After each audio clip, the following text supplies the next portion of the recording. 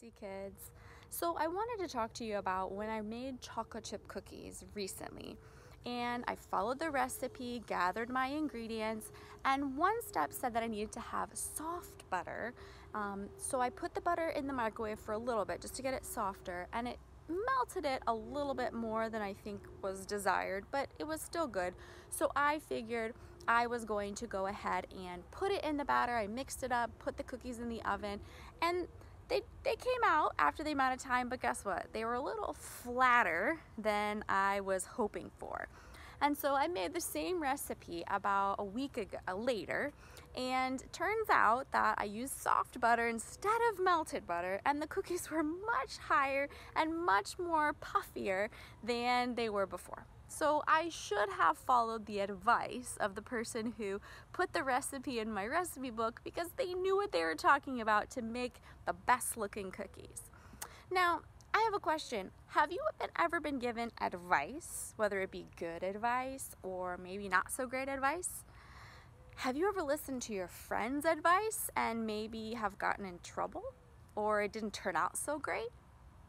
Well, today the person in the Old Testament that we're going to be talking about is the great-grandson of King David, who, remember last week, Jonathan protected King David. And so his name, the new king now in Israel, his name was Rehoboam. Can you say that? Rehoboam. Now this one, I wasn't really familiar with his story either, so I had to do a little more research for myself too.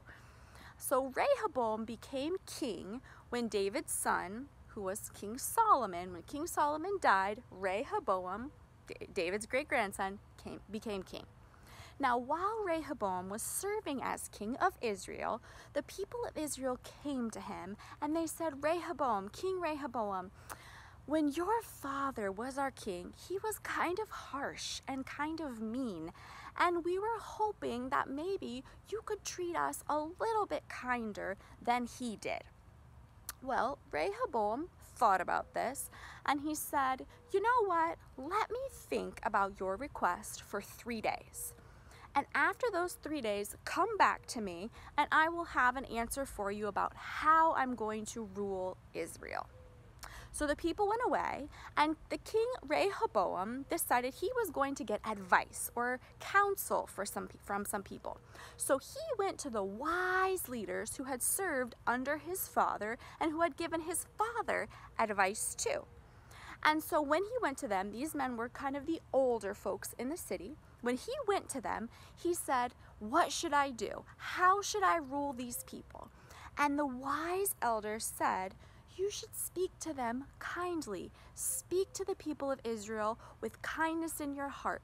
Treat them fairly. Treat them better than King Solomon did.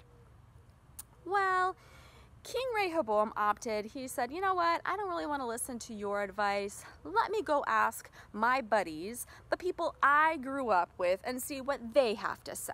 And so he went over to these friends of his and he asked them the same question.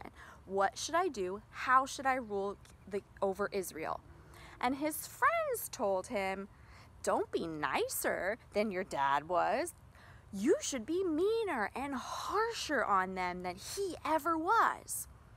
And so Rehoboam said, all right, I think I'm going to do that. So when the people of Israel returned for his answer after 3 days, King Rehoboam told them, you know, I'm not going to be nicer than my dad. I'm actually going to be much harsher than my dad ever was.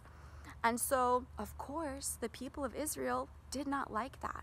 And so the kingdom ended up splitting in 2 different parts. So instead of just ruling over entire Israel, King Rehoboam only ruled over the tribe or city of Judah. And when, God provided King Rehoboam with godly advice. But Rehoboam was so greedy for power and control that he opted to not listen to that advice that he was given, and in turn, he lost the trust and the respect of the people who he was serving over. And whereas they would have served him forever, now they didn't trust him and they were kind of afraid of him. Now, there are people in your life, I'm sure, who give you advice. Maybe they're your parents, your Sunday school teachers, your regular teachers, grandparents, and they've been around a lot longer than you. And I have people in my life who've been around a lot longer than me. And when they give advice, even though you may not always agree, or you may think, oh, you don't know what you're talking about, I want to challenge you to listen to them. They've lived a lot more life than we have. And because God can speak through them and give you advice through them and through their experience, I know that they love you and they just want what's best for you. They want you to succeed and live a full and healthy life following God's plan. So I believe that this story is teaching us that God sends us people to give us godly advice, for Him to speak through these people to us. And we should listen and trust that they may be able to help us out of a situation, or may be able to help us solve a problem because of the experience that they have had in their lives. Let's pray. Dear gracious God, thank you so much for sending us people who give us godly advice. Help us to discern and figure out, God, what it is you want us to know and understand. Help us to listen to that advice and to hear what it is that you have to say. We thank you and ask all of this in Jesus' name. Amen.